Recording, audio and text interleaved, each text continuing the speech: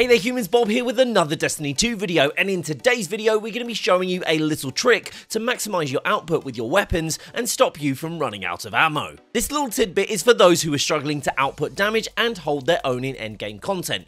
But this isn't just for newcomers to the game, as I've shared this with veterans of Destiny and even they didn't know about this until I told them. So how do you actually do this trick? Well, it's pretty simple actually. All you need to do is make sure that you're running 2 special weapons and 1 heavy. Now, you might be thinking, why would I do that? Surely I'm going to run out of ammo. But let me explain why you won't. At least not as quick as you think you will. Basically, the way things work in Destiny is when you are using a special weapon and you get a kill, you have a heightened chance of receiving heavy ammo. This also works in reverse. If you get a kill with a heavy weapon, you have a heightened chance of generating special ammo. So basically, when you equip a special weapon in your kinetic weapon slot and in your energy weapon slot, each time you use one of those weapons, you have an increased chance of generating heavy ammo. So what you want to do is each time you kill an enemy is keep an eye on your ammo levels, and when your special gets a little low, switch to your heavy. Then, when you kill ads with your heavy weapon, you'll generate special ammo. The kicker is here, when you generate special ammo, if you have 2 special weapons equipped, you'll actually get ammo for both of those weapons when picking up green ammo bricks. On top of this, rather than running 1 or even 2 weapons that use primary ammo, like I've seen a lot of players do, both of your special weapons will generally be more powerful than the primaries, increasing your damage output. And that's literally the basis of the trick. But it doesn't end there. You can tweak this setup even more by making sure you have the right weapons and the right mods.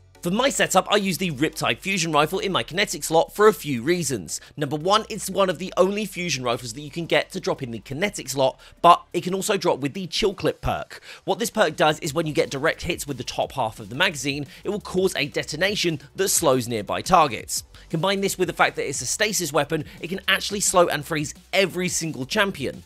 This is basically a utility weapon that allows you to stop barriers from raising their barriers, stop overloads from using their abilities, and well, stop the unstoppables. In the next slot, I use Wave Splitter. This is an exotic void trace rifle that receives a period of maximum power that starts with an automatic reload that can suppress targets when you pick up an orb of power. Combine that with the Void Cypher mod on your helmet, and as soon as you get rapid kills with this weapon, you'll generate an orb that instantly reloads and overpowers this weapon. An alternative in this slot is the Hollow Denial Void Trace Rifle, which is legendary and craftable, if you got it when the red borders were dropping. If you don't have one, then I recommend the Wave Splitter or another trace rifle that you enjoy. If you do have the Hollow Denial or the Riptide, make sure to either craft or roll it with the Lead from Gold perk, as this will grant you 25% of your maximum special ammo reserves on the weapon you roll it on, making this cycle even more insane. For my third slot, I use the Commemoration Machine Gun, as it's a great Void LMG, and coupled with the Void Siphon mod that I have on my helmet, it helps me to generate even more orbs, which in turn help the Wave Splitter. Realistically, you're probably better running the Hollow Denial Trace Rifle, but again, if you don't have the Hollow Denial, that's a bit hard to do at this point in the game. If you do have the Hollow Denial, however, you might want to use an exotic power weapon just to help increase your overall damage output. On top of all this, if you add the Heavy and Special Ammo Finder mods on your helmet, you'll make it even easier to get your ammo back while still outputting a ton of damage with these stronger weapons. And that's it. If you're going to try this out, make sure to drop a like on the video and come back and let me know in the comments below